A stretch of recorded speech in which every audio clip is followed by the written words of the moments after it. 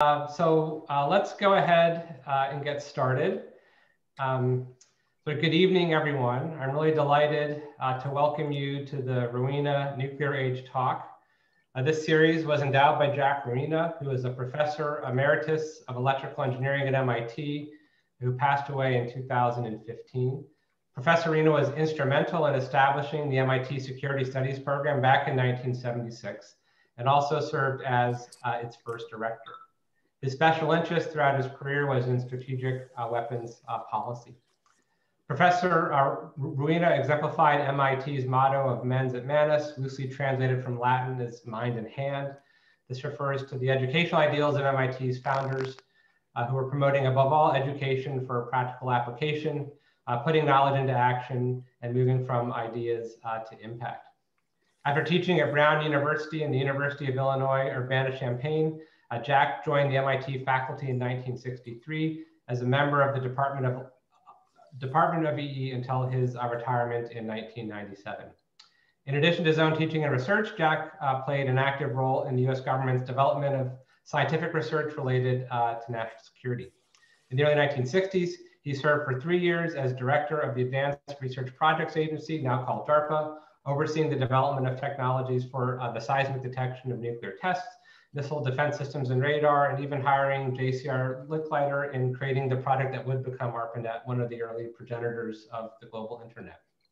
Later, Jack served as president of the Institute for Defense Analyses, as a member of the General Advisory Committee on the Atomic Energy Commission, and as a senior consultant to the White House Office of Science and Technology Policy. This year, I'm especially delighted to welcome William Perry to be our speaker. He also exemplifies mens et manus, or the MIT motto. Secretary Perry was the 19th Secretary of Defense for the United States, serving from February of 1994 to January of 1997. He previously served as the Deputy Secretary of Defense, he was the 19th Secretary of Defense for the United States, I misspoke, starting from February 1994 to January 1997. He previously served as Deputy Secretary of Defense from 1993 to 1994, and as Undersecretary of Defense for Research and Engineering from 1977 to 1981. He's been a professor in the School of Engineering at Stanford University since 1986, where he's now an emeritus professor. His previous business experience includes serving as the laboratory director for General Telephone and Electronics, and as founder and president of ESL Inc. He's a member of the National Academy of Engineering and a fellow of the American Academy of Arts and Sciences. From 1946 to 1947, Secretary Perry was an enlisted man in the Army Corps of Engineers and served in the Army occupation in Japan. He was a second lieutenant in the Army Reserves from 1950 to 1995. He's been awarded or received numerous awards from governments around the world, including the Presidential Medal of Freedom, the Knight Commander of the British Empire, and Japan's Order of the Rising Sun, among many others. Finally, he's, amid all this, published 3 books: Preventive Defense with Ash Carter, My Journey at the Nuclear Brink, and The Button with Tom Colina. So Secretary Perry, thank you so much for joining us today. And I now turn the virtual floor over to you. Thank you, Taylor. Let me start by saying what an honor it is to be giving a talk named for Jack Ruina. I was a good friend and a great American, I believe. I have lived long enough to worry through all the major historical nuclear events. And I know that my life would have been a lot easier if I had learned to stop worrying and love the bomb. But I've never been able to do that. And every new experience I've had in my career has made me even more concerned that the bomb would bring about the end of civilization. And so I have become a crusader to abolish the nuclear bomb. At my age, a nuclear catastrophe, while it would be the end of my life, is not that big a deal. I've lived 93 years, I've had a full life, I'm ready to go. But it would mean that my 13 grandchildren would never have a chance to live their life. And that thought makes my crusade deeply personal. But even before I had grandchildren, I'd become deeply concerned about the existential danger the bomb poses to our civilization, and have worked to lower that danger, including advocating the abolition of nuclear weapons. I must say that many people have asked me how a former Secretary of Defense would support the abolition of any weapon, including nuclear weapons. And this talk is a partial answer to that question. It is a personal history of how my thinking on nuclear weapons has evolved from Hiroshima to the present time. A few months ago, when we reached the 75th anniversary of Hiroshima, I was inspired to think back to that fateful day and to my own reaction when I heard the news. I must be honest and tell you that I was overjoyed that the terrible war was finally end. And I was intensely curious about how this new bomb worked. But I was not thinking about what the long-term consequences of such a bomb might be. That would come later. A few months after Hiroshima, I turned 18 and joined the Army's Corps of Engineers, and in time became a part of the Army of Occupation of Japan. I saw firsthand the once great city of Tokyo reduced to rubbles by our firebombs. Then I was sent to Okinawa, the scene of the last great battle of World War II. A battle so fierce that only 10% of the 100,000 Japanese soldiers defending the islands survived. The rest were either killed in battle or committed suicide. There was hardly a building left standing in Naha, the capital city of Okinawa. The Japanese and the Okinawans that I worked with were still numb with the horror and the shock of what they had lived through. When I saw in Tokyo and Okinawa, totally removed any view that I might have had about the glory of war, and convinced me that humanity could not continue its practice of engulfing the world in war nearly every generation. And I reflected that the devastation that I'd witnessed in Tokyo had been done with thousands of airplanes and tens of thousands of bombs over a period of years. Equivalent devastation could have been inflicted on Tokyo with one plane, one nuclear bomb, in one instant. Similarly, the death and destruction in the Battle of Okinawa had taken place over several months and required an American landing force equivalent to the massive force we employed at D-Day, and tens of thousands of American casualties. The Japanese forces in Okinawa could have been defeated in an instant with one nuclear bomb. Einstein said that with the advent of the nuclear bomb, everything has changed, save our way of thinking. But what I witnessed in Tokyo and Okinawa did begin to change my way of thinking. It led me to believe that we would have to completely reconsider the role of war, which had been with us since the beginning of history. As deadly as World War II was, even without nuclear bombs, a war with Hiroshima-type bombs were widely used would be a far greater catastrophe than the one whose results I had witnessed. I concluded that the only reasonable goal of nuclear weapons would be to deter the use of nuclear weapons. Then in 1952, the United States tested a thermonuclear bomb that detonated with a destructive force 1,000 times greater than the Hiroshima bomb. And a few years later, the Soviet Union tested one even more powerful. Subsequently, both the United States and the Soviet Union began deploying hydrogen bombs in their nuclear arsenals, most of them with a destructive power of about 100 times the Hiroshima bomb. Each of our countries soon had the capability not only to destroy the other country, but to actually create an extinction event, an event comparable to when the large asteroid struck the Earth 66 million years ago, which led to the extinction of most animal species then living, including all dinosaurs. That extinction was caused, of course, by a natural phenomenon. Now mankind has in its own hands the power to cause its own extinction. That led me to conclude that the deterrence policy to the United States and the Soviet Union had to be completely foolproof. But even as I concluded this, I feared that it might not be possible to achieve that result. In October of 1962, my fears were confirmed. At the start of the Cuban Missile Crisis, I was managing an electronics laboratory in California, but I was called back to Washington to lead a small technical team. Our job was to provide President Kennedy with a daily assessment of the operational readiness of the nuclear missiles that the Soviet Union had deployed to Cuba. Kennedy's military advisors were urging him to authorize military action against those missiles. Instead, he wanted to try to resolve the crisis through diplomacy, since he feared that any military action could easily escalate into a nuclear war. Still, he was prepared to take military action before the Soviet missiles became operational, and he was using our input to determine how many more days he had for diplomacy.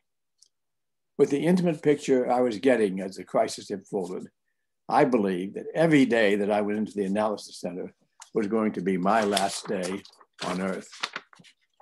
Against all odds, Kennedy and Khrushchev were able to reach an agreement before the missiles became operational, but it was a very close call.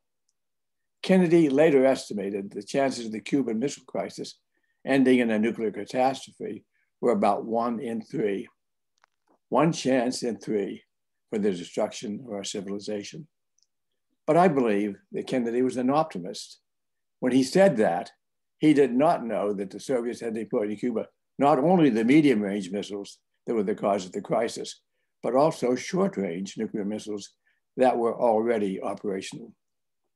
If he had accepted the military's advice and had troops invaded Cuba, they would have been decimated on the beachhead with nuclear weapons, and a general nuclear war would surely have followed. We avoided that tragedy as much by good luck as by good management. But our governments learned the wrong lesson from the Cuban Missile Crisis. The US concluded that it had won because we had more nuclear weapons than the Soviet Union. So we worked to sustain and increase that lead. The Soviet Union concluded that they had lost because they did not have enough nuclear weapons. So they began the major nuclear buildup.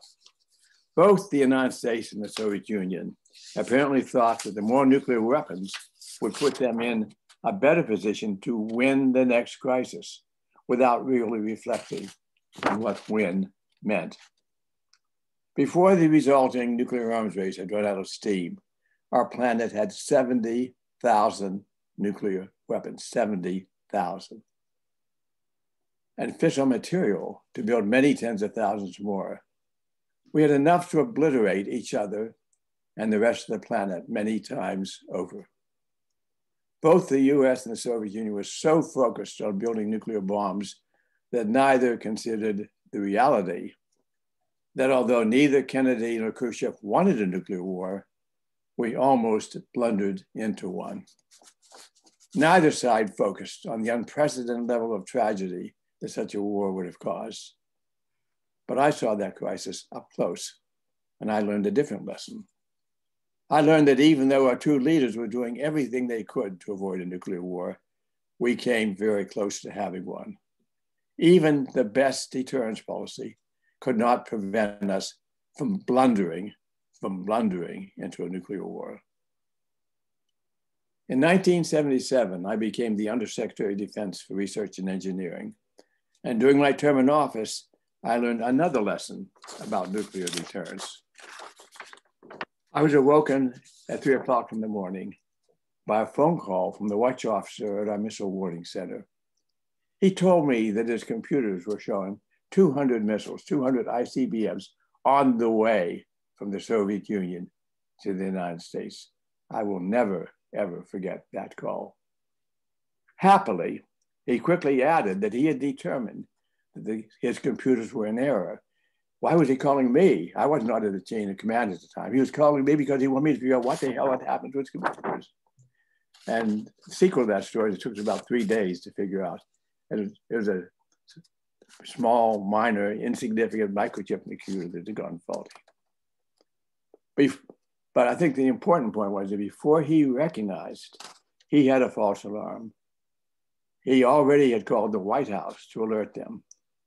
We came within a few minutes, literally a few minutes, of the president being awoken to decide whether to launch our missile in response to this presumed attack. And if the president had decided to launch, he would have started a nuclear war by accident, by blunder. What I learned from my experiences from the Cuban Missile Crisis and that false alarm was that our deterrence policy was not sufficient to prevent a civilization-ending nuclear war. The danger of a nuclear war was not that one leader would suddenly launch a surprise disarming attack, which is what we were preparing for, but that we would blunder into a nuclear war. The blunder could result from a political miscalculation, as in the Cuban Missile Crisis, or in an accident, as in the false alarm I experienced. Either of them could have resulted in the end of our civilization. Those experiences taught me that our nuclear policy should be directed to avoiding such a blunder. Yet in the years since then, we have evolved a deterrence policy that actually increases the probability of blundering into a nuclear war. We have continued to focus our nuclear posture and policies on preparing for a surprise disarming attack. And those policies dealing with that unlikely contingency actually increase the likelihood of an accidental nuclear war. The response of both American and Soviet leaders to the Cuban Missile Crisis was to double down on their dangerous policies by greatly increasing the size of our nuclear arsenal while maintaining the same policies that almost caused the Cuban Missile Crisis to become an extinction event. In 1994, I became the Secretary of Defense, and as such had an opportunity to do something about my concerns about plundering into a nuclear war. And I made lowering nuclear dangers my highest priority. This was facilitated by what was called the Dunn-Lugar program that had been passed before I took office. It would be hard to overstate just how many obstacles there were to implementing that vital program. But Senator Sam Nunn was at that time the chairman of the Senate Armed Services Committee, and he gave me his full support in implementing the legislation that he and Senator Lugar had pioneered. As a result, we were able to dismantle 8,000 nuclear weapons during the 3 years that I was secretary, half in the United States and half in Russia. But reducing nuclear weapons was only part of my goal. The more important part was establishing a friendly, cooperative relation with Russia. And I worked very hard at that. I met with all key Russian government officials 4 or 5 times, and with the Russian Minister of Defense more than a dozen times. We met in Washington, Moscow, Brussels, Geneva, Whiteman Air Force Base, Fort Riley, Saratov Air Base, Kiev, and Pervomaisk. We organized a joint US-Russia rescue training mission. We negotiated an agreement whereby Russia would blend down HEU taken from former Soviet warheads so that it could be used as fuel for American power reactors. We negotiated an agreement whereby Russia would deploy a brigade into an American division for the peace and force operation in Bosnia. We had a hotline on our desk that allowed me to discuss urgent issues as they come up. I had him as my guest at the NATO Defense Ministers meeting, and I introduced him to President Clinton and his cabinet office. In sum, I was in very close communication with the Russian Minister of Defense, and I used that closeness to facilitate specific joint programs, such as the dismantlement of nuclear weapons in Kazakhstan, Belarus, and Ukraine, and the joint deployment of American and Russian troops in Bosnia. But I also used that closeness as a mechanism for bringing our two countries closer together as partners, if not as allies. And so when I left office in 1977, I believed that we were well on our way to dismantling the deadly nuclear legacy of the Cold War, and that the hostility that existed during the Cold War between the United States and the Soviet Union, with all of its dangers, was now behind us. But that was not to be. A series of policy decisions followed the next few decades that led to increasingly bitter reactions from Russia. Those included the expansion of NATO, withdrawal from the ABM Treaty, and the war in Iraq. As a result, by the second term of the Bush administration, the relations had become increasingly unfriendly, and nuclear dangers were again a serious concern.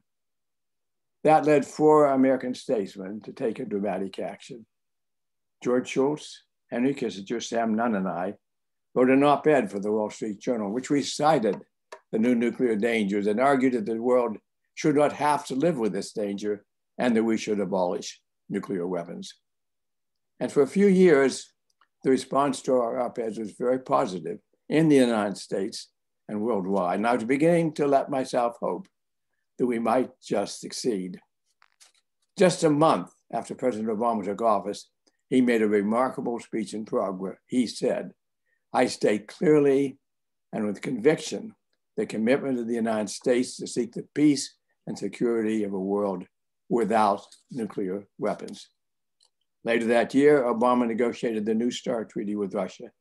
It entailed rather modest reductions in the nuclear forces of both countries, but it was to be followed by New START 2, which would entail much more significant reductions.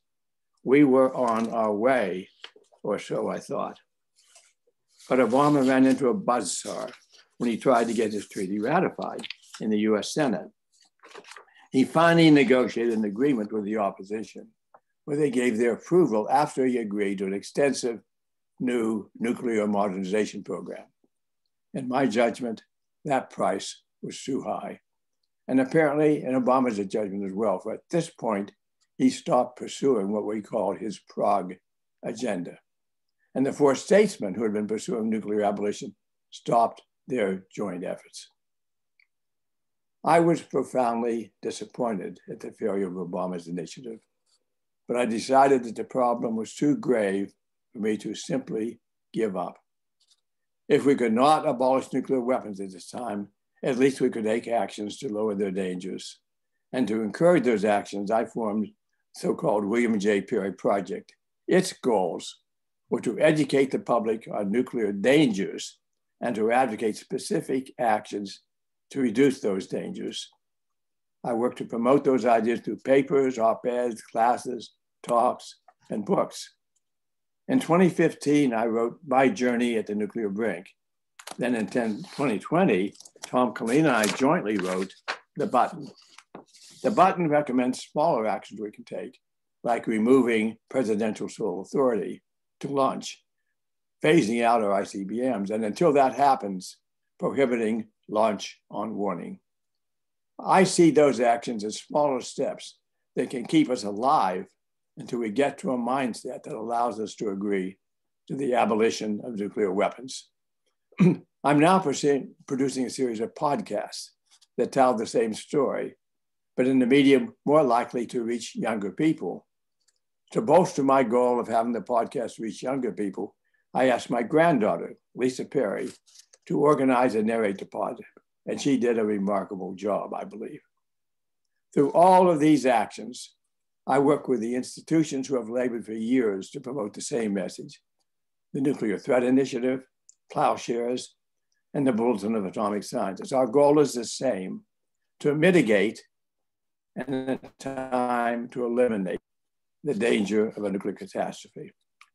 At times, I get quite frustrated being a prophet of doom.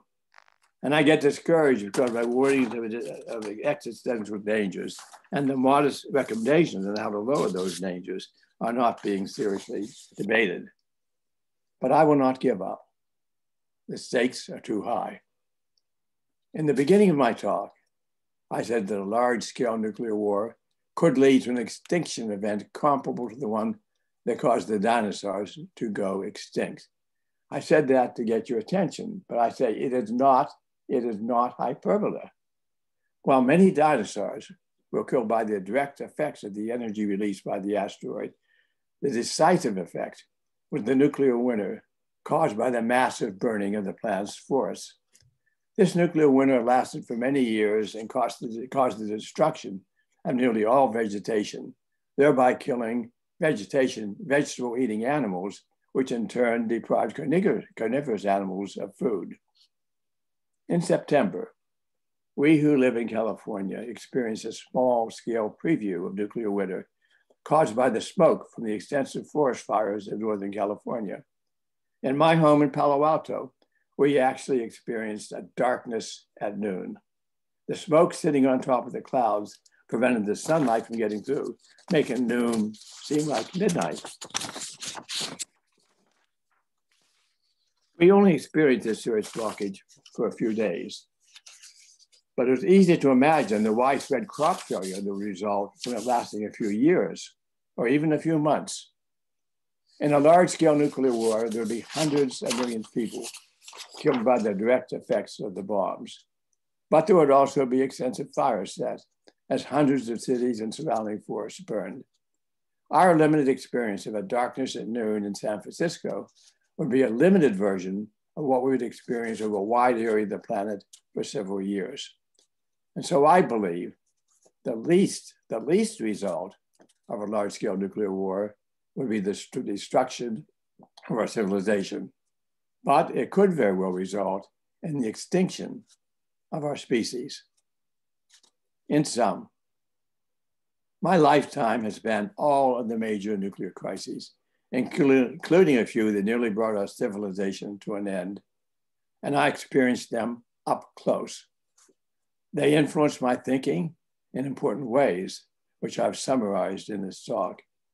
And as much as I've wanted to stop worrying and love the bomb, these experiences have not allowed me to do that.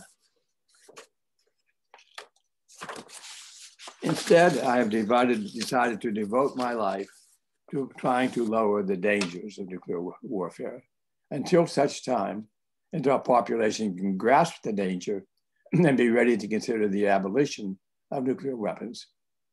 It has been a lonely fight and one that has been largely unsuccessful. But I will not give up. And the hope that my 13 grandchildren will be able to live a full and rewarding life is the motivation that keeps me going. With this grim prospect facing humanity, it would seem that it's time to get serious about dealing with the very real dangers posed by the thousands of nuclear weapons in the world. It is time to start moving towards the abolition of nuclear weapons. And until that can be achieved, taking the smaller but critically important steps that are spelled out in my book, The Button, those steps that would lower the risk that we blunder into a nuclear war. Taylor, that's my talk. Thank you for listening to me. And I'll be happy to take any questions or comments. Bill, thank you so much.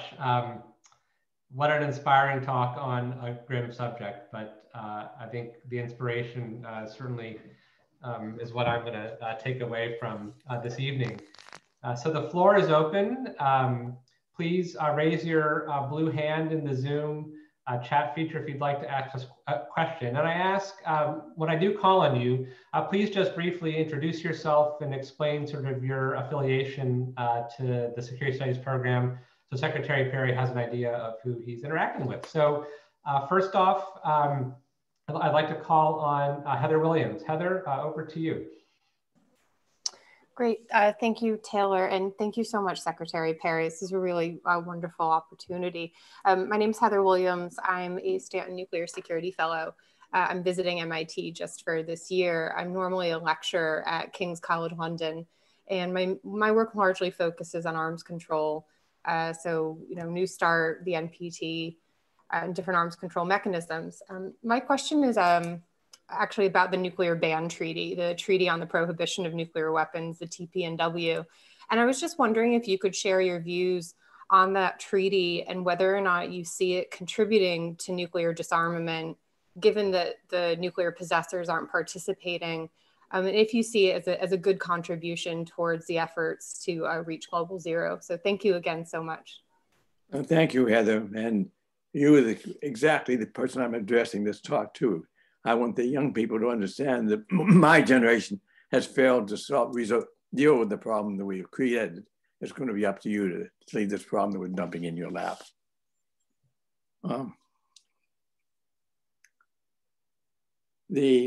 I support the treaty. I support it not because I think it's going to have any immediate effect Certainly not, because none of the nuclear powers agreed to sign it, participate in it.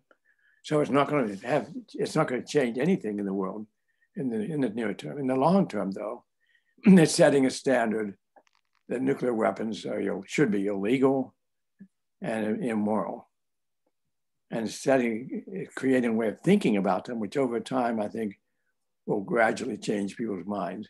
I've told you how discouraged I get trying to get people concerned about these dangers.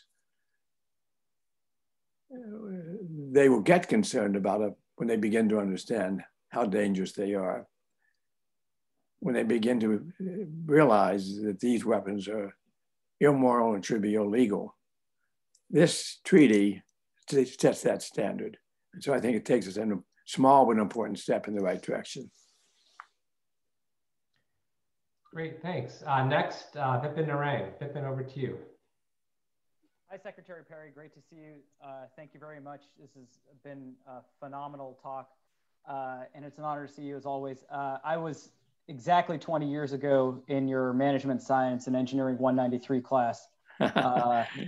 So it's been it's great to see this come full circle. I'm going to abuse the chance and ask two questions. I've been teaching at MIT now for a decade, and I want to ask you about first North Korea. In 1994, as you've written, you noted that the strike order against Yongbyon was on your desk until you got a call that former President Carter had negotiated what then led to the agreed framework with North Korea. Knowing what we know now, would you have done anything differently in 1994 with respect to North Korea's nuclear weapons program?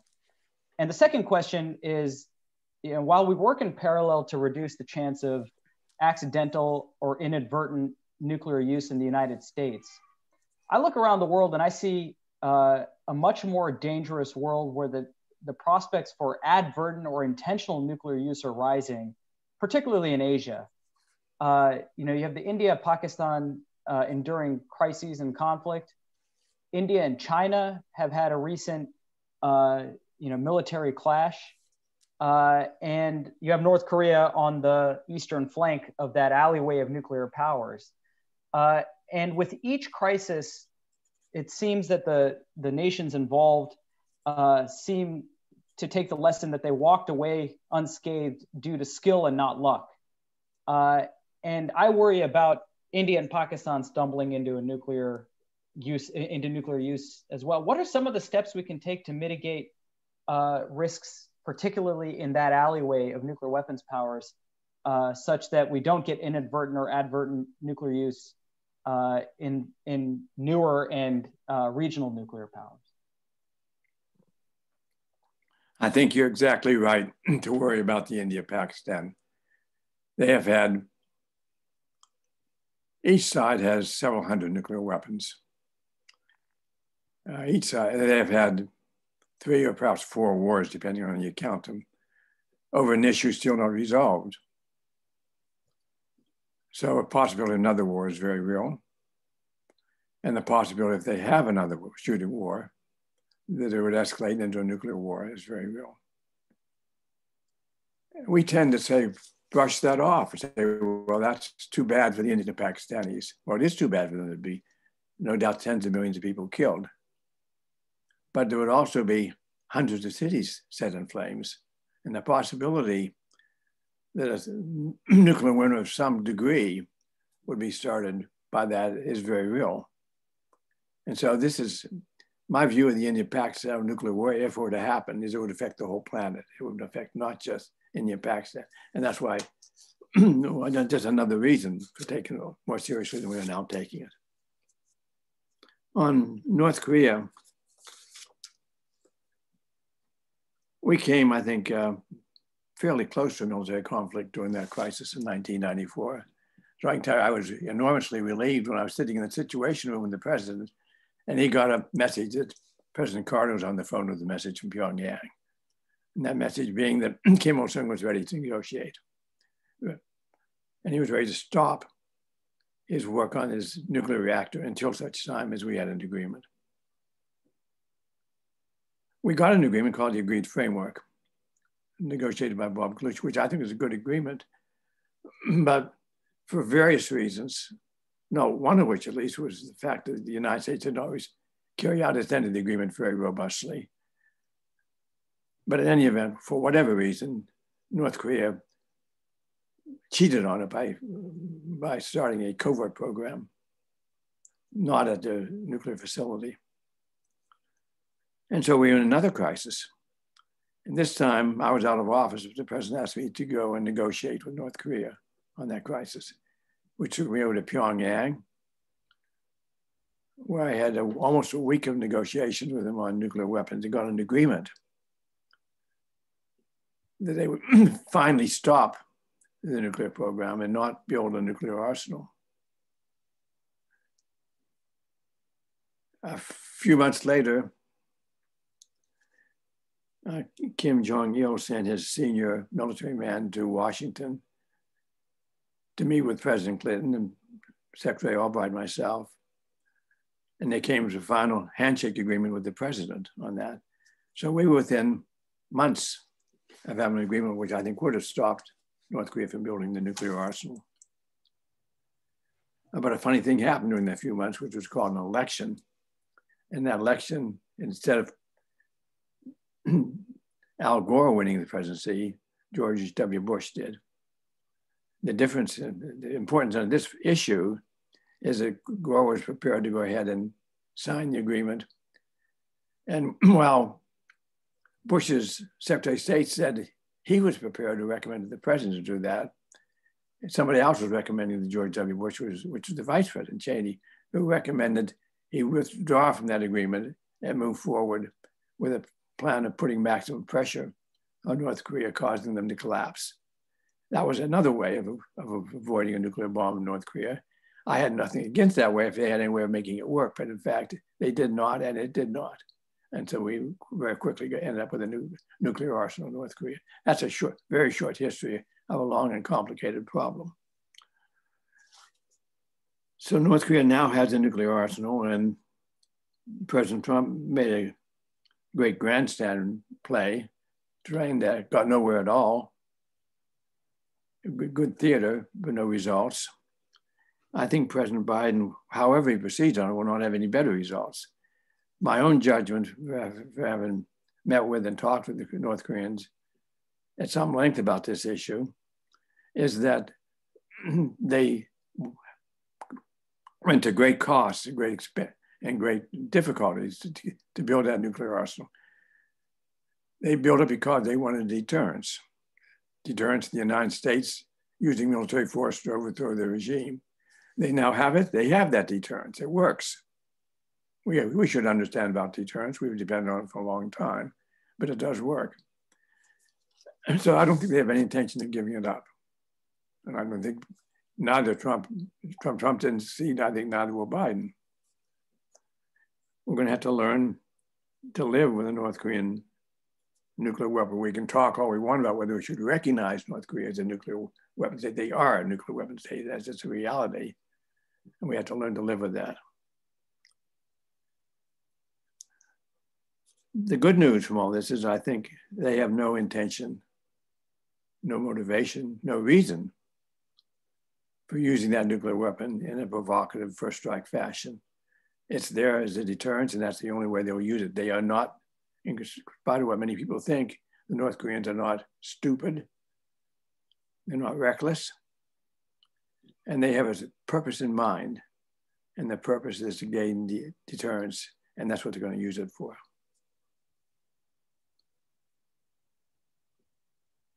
On Thanks. One comment I'd like to make. I'm happy to hear from one of my ex-students. Sometimes I get discouraged about not being able to get the word across. I realize it's a slow acting process through the years I was teaching, which show up 5, 10, 15 years later. Seeing one of my students in this position at MIT makes me feel very good about it. I might mention another student of mine was Ted Lieu, who ends up being in Congress, and he ends up sponsoring legislation that I've been advocating for a long time. So even though I get discouraged through the years of the lack of progress, I do see the slow acting, but long-term, I think, positive effect of trying to educate people on these dangers. Thank you. So now I wanted to call on one of our PhD students here at MIT, Aidan Milliff. Aidan, over to you. Thanks, Taylor. And thank you, Mr. Secretary, for your talk. I wanted to ask about one of the themes which you brought up, which is learning the wrong lessons from good luck. I took that to be one of the main points of your talk, that security policymakers in the US are repeatedly learning the wrong lessons from the fact that they're still alive at the end of the crisis. And you talked about that both in terms of nuclear weapons and then also in terms of other existential dangers like climate change. And so I think this is a more general problem than just nuclear weapons. And I'm curious, as someone who's led a really large bureaucracy, how do you disincentivize over-learning from good luck? I'm sorry, ask that again, please, Aidan. How do you disincentivize people from learning the wrong lessons from good luck? I don't know how to do that, I have to say. I've tried unsuccessfully many times. But I mean, the classic example, which I gave in my talk, was the Cuban Missile Crisis. And the basic problem was that we focused on, that we had won in this crisis. And the Soviet Union focused on they had lost. And both sides said that what they really want to do is win. And so we took actions which enhanced our chances of continuing to win. They took actions of trying to change the situation from a loser to winner. But the real point was that nobody won that crisis. The thing that happened was, mostly through good luck, is sanity prevailed and we avoided a war altogether. There was not a winning or losing involved, there was avoiding a war, which was the real significant outcome of that crisis. But we and the Russians also seem to have fixed in our mind the winning and losing is what it's all about. It's not as, it is not a zero-sum game. Both sides, in a war, of course, both sides would lose and would lose very, very significantly. During the Cold War, we had brilliant strategists who were calculating the outcome of a nuclear exchange between Soviet Union and the United States. And they would conducted simulations and war games. One of them I remember in particular showed that we had won in this particular crisis because the Russians had lost 100 million people, we'd only lost 70 million, some numbers like that. But how anyone could think of that as winning when what was at stake really was that our whole civilization was going to be crumbling around our feet. It's the winning and losing mentality, the zero-sum game mentality, which is very hard to deal with because we think of that in many walks of life, and we try to apply that same thinking to this issue, and it just doesn't apply. Thank you. Next, Trevor Prouty. Trevor, over to you. Thanks, Taylor, and thank you, Mr. Perez, for your time this evening. I'm a Navy fellow at MIT right now, here for a year. I'm a naval aviator by trade, but I did have the opportunity to spend a couple of years at the National Military Command Center working in NC3 operations, which was definitely eye-opening for me with my lack of background in it, and is really the basis for my question this evening. Do you see a place for technology and automation, including artificial intelligence, in reducing the threat of accidental nuclear launches? Or do you actually think the further removal of human components increases potential nuclear conflict? I didn't get the question. Try it again, please. Yeah, sure. Basically, the question is, do you see what through automation, technology, artificial intelligence, as we look to upgrade our NC3 systems, do you think those will actually decrease the threat of accidental nuclear launches? Or do you think removing the human component increases potential errors? The short answer to the question is no, I do not think they will. The fundamental problem, I believe, is that we have focused our policies on the wrong threat. We think the threat is a surprise disarming attack from Russia, just as we thought during the Cold War, it was a surprise disarming attack from the Soviet Union. And if that were the threat, we're doing the right things to deal with that. One of the things we do, for example, to deal with that is we have configured our forces and our policies for a very quick launch. We can launch our ICBMs in a matter of minutes from a warning that an attack is underway. And that's a remarkable technical accomplishment. I'm very impressed with that kind of accomplishment. The danger of that accomplishment is that we can respond in 2 or 3 or 4 or 5 minutes to an alert that indicates that launch is underway, the attack is underway in the United States. But it doesn't take into account that that information may be incorrect. I gave you one example in my talk of when the United States had received a false alert, but we have had 3 of them that I'm personally familiar with, 3 false alarms, 2 of which we almost acted on. Russia, that we know of, has had at least 2. One of them, I commend your attention, is written in a book called The Man Who Saved the World, and there's also a movie, The Man Who Saved the World, about the Russian lieutenant colonel who was in charge of the Soviet warning center at the time that that center got a false alarm. And he took the courageous action of not relaying that alert up to the higher command, where it would have gotten to the president. And then again, it was the middle of the night, and they would have woken the president. He'd have to decide whether or not to respond to it. He decided it was too dangerous to do that because he thought it was a false alarm. And 5 minutes after he made that decision, they had irrefutable information that it was a false alarm. And had he sent that on, God knows what would have happened. He was rewarded for saving the world, by the way, by being demoted for not having followed orders. But you should all see that movie if you hadn't seen it. It's a very chilling story. Next, Jim Walsh. Jim, over to you. Thank you, Mr. Secretary. I work on nuclear questions here in the Security Studies program, and I have attended a lot of Ruina dinners, many Ruina dinners. And I want to say that this was one of the best, certainly one of the most eloquent presentations we've had. And I think it's one that Jack would have been very happy with as he thought about this as an annual event. Because of your extensive experience in government and your experience over time and being able to look back, I wanted to ask this question, or at least get your reaction to this comment. It strikes me that governments in the main are more reactive than proactive, and they prefer to hold on to their advantages as long as possible, generically speaking, but probably true for nuclear weapons. And if that's the case, it may be that states, let's just say the United States or democracies anyway, have to be pushed in order to make those difficult decisions because they will not make them on their own. It's not in their bones or in their practice. And I think we can both, you and I can both remember a time when the Senate was filled with people of different parties who all supported a movement towards arms control, if not disarmament. There was even a Senate Select Committee on disarmament, imagine that.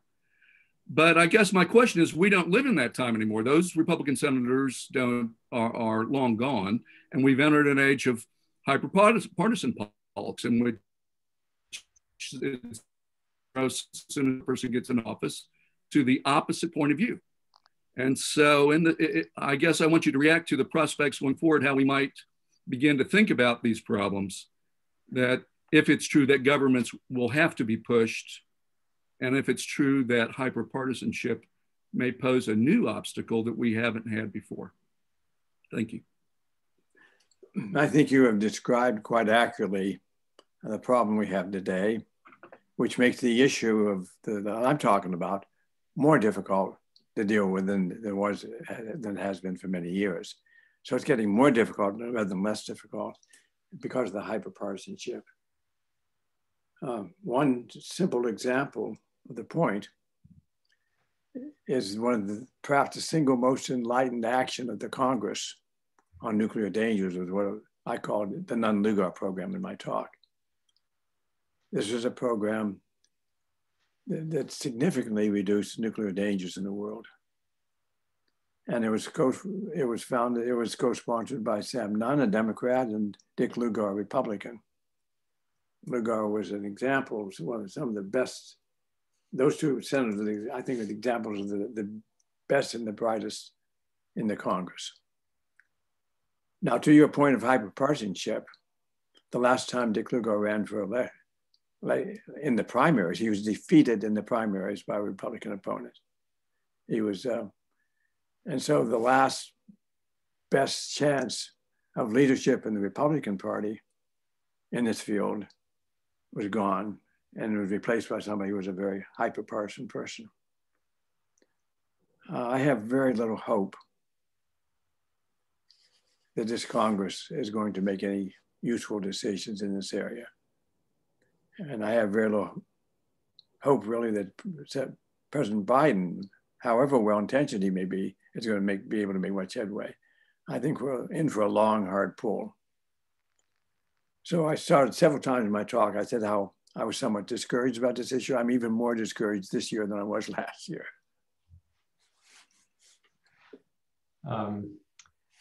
Next we have Yejin Yoon. Yejin, over to you. Thank you, Taylor.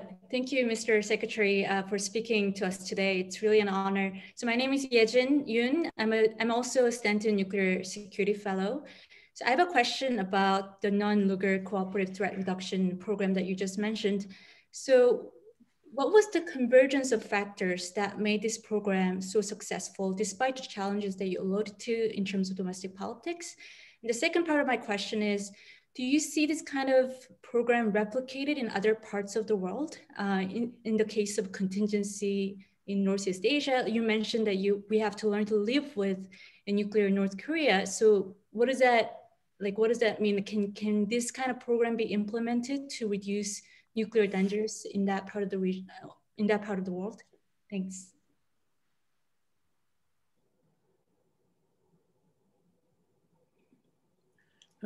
There are two very difficult questions. Let me try the first one. The reason we see the Nunn-Lugar program succeeded, it had to have two elements. First of all, it had to pass in the Congress, which is not easy. And secondly, it had to be implemented in the executive branch. It passed in the Congress because Senator Nunn was a visionary who understood the dangers, and he was able to partner with Senator Lugar. And together, they made it a bipartisan or nonpartisan program and were able to get support. I can't think of a comparable situation in the Congress today. There's no, as I told you, Senator Lugar lost his primary election, and Senator Nunn retired. So there's nobody of equivalent stature and equivalent knowledge in the Congress today. And there's no, I would say even more generally, there's a very unlikely to see any bipartisan program put together in the Congress this year, this last year or this year. So that was the comment about Nunn-Lugar. You had a second question. Remind me what the second question was. Under what conditions can this kind of program be replicated in other parts of the world, especially when it comes to cases regarding North Korea? Conceptually, it could be, and it could be very useful. It could be useful in Korea. It could be useful in India and Pakistan. I see no prospect of that happening. But conceptually, it's an excellent idea. And a couple of years ago, people were thinking of actually trying to do that. In particular, there was a serious discussion of trying to get an Nunn-Lugar program going in North Korea. But there's very little likelihood politically that that's going to happen in the next year or two. Great, so we're almost out of time. I have time for one more question. And so I'd like to ask Wright Smith to ask your question. Wright, over to you.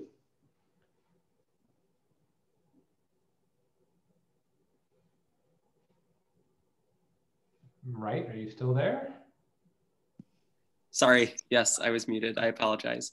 Thank you so much, Mr. Secretary, for giving us such a sobering talk. I think it's always important to keep the stakes of what we... If you thought it was sobering, you were listening. So the question I would like to ask is there's been some work by previous students at MIT essentially arguing that technological change is eroding the security of second strike platforms, whether that is submarines, whether that is mobile missiles, and that those dynamics could make a counterforce strike plausible. And so I was hoping to ask, how concerned are you that that is actually possible, and what that would do on this issue of nuclear security? Yeah, I have several comments about that. The first is underlying the question is the belief that a disarming surprise attack is a real threat to the United States. I don't believe that is true. I do not believe the Russians are stupid, and I do not believe the Russians are suicidal. I've met many, many Russians, including the highest levels of government through the years. I've never met one of them who was stupid or suicidal. And they would have to be stupid or suicidal to try this submarine attack, no matter how many clever weapons they had, which they think were going to somehow disable our response. So the whole issue, the whole debate and discussion about this in this field is based on an incorrect assumption, which is that the main threat to the United States is a surprise disarming attack. And that's just not true. And I think it's demonstrably not true. If it were, then we need to be very much concerned about having a completely invulnerable response. And we have ICBMs, which when we built them decades ago, were reasonably invulnerable. That is, we surrounded the ICBMs with tons and tons of steel and concrete, so that it took a direct hit almost to really take them out. And then in the years we built the ICBMs, nobody's ICBMs, ours or the Russians, had that kind of accuracy. In the meantime, we've developed ICBMs with enough accuracy to destroy ICBM silos. And so what started off as an invulnerable basing, it turned out to be a highly vulnerable basing. One reasonable response to that was to shift our resources and not use ICBMs, because the assumption on which they were built in the first place is no longer true. But we don't do that. We sort of doubled down on the ICBMs and made them a primary response. Given that the ICBMs are so vulnerable, and given that we believe there's going to be a surprise disarming attack, then it's necessary to have something to back up the ICBMs. And we have bombers and we have submarines. And the bombers are also vulnerable because the bases can be destroyed. A way of solving that problem, or at least greatly mitigating that problem, was to put our airplanes, make the airplanes airborne, 24-hour airborne alert. We don't do that for good reasons. It's very expensive and it's somewhat dangerous, because if the planes were somehow crash land with the nuclear bombs on, that would not be too good. So, but in an emergency, if we really believed there was a serious problem, and if we really believed that our ICBMs could be destroyed in their silos and our submarines would be destroyed also, we could put our bombers on airborne alert. Now, the key question along this line of reasoning is the submarines. What if the ocean became transparent? What if the Russians had found a way of looking through the ocean, seeing our submarines? In other words, what if the Russians had a way of doing a real-time, precise location of each of our submarines at sea? That's a pretty fantastic thought, but it's not an incredible thought. So you have to think about that. Was that possible? And so people today are talking about technology which might make our submarines vulnerable to attack. I have to say, when I was the Undersecretary of Defense in late 1970s, we had the same concern. The technology of the moment in those days was what's called a blue-green laser. It was a laser and a satellite which would look down at the ocean, and the laser, because of its wavelength, would be able to penetrate and actually see the submarines. That was the theory. And so we believed then that we could not depend on our submarines because of the possibility the Russians might develop a blue-green laser and put it in a satellite and be able to look to see. Today, people have given up on that idea. But we have a new one now. The new idea is there might be thousands of mini submarine drones out there that would somehow be able to detect our submarines. And then the Russians would be able to launch, at the same time they fired missiles to destroy our silos, or fire other missiles to destroy our submarines. First of all, the whole thing is based on the presumption that the Russians would like to make a surprise or submarine attack, which itself, I think, doesn't bear much water. Secondly, it assumes that they get all of our ICBMs in their silos, which is a pretty far stretch. And it assumes that this new technology, maybe it's the huge swarms of drone submarines would have detected our submarines and they would be targeted as well. And that they get all of them, all of the submarines. If they miss one submarine has enough warheads, enough missiles, enough warheads on to destroy Russia or any other country. I mean, a submarine has a huge, a nuclear submarine has a huge destruction power. So you put this all together, it's a pretty incredible argument. And the argument is not whether we would believe it, but whether the person who's going to be attacking Russia would convince himself that all this was going to work every time against every weapon. Because if they miss, as I said, one submarine, or even if they miss one bomber, they're in for, or even if they miss one ICBM, they're in for a lot of destruction. So I find the whole argument incredible, really, but I listened to it, and I cannot make an F = MA argument saying it couldn't be done. But I do have a long memory, and I remember we were worrying about this new amazing technology that was going to make the oceans transparent, which is going to make our submarines vulnerable. I've been listening to that argument for a good many years, at least back to 1977, which is a long time ago. And so far, our submarines have still remained invulnerable, and I think they will remain so for quite a long time. But the big point I would make, is what in the world do the Soviets, or in this case, the Russians, gain by doing that? What did they gain? They can destroy a lot of the United States for whatever that may be worth to them. If they're lucky, they only get a few missiles landing in Russia. If they're not lucky, they may get Russia destroyed. So you have to somehow put yourself in the mindset of a Russian leader and say, how could he even ever be convinced that this is an intelligent thing to do? Well, that's the best I can do on that question. Taylor, back to you. Well, thank you so much for your talk and for spending this time with us. We're really grateful.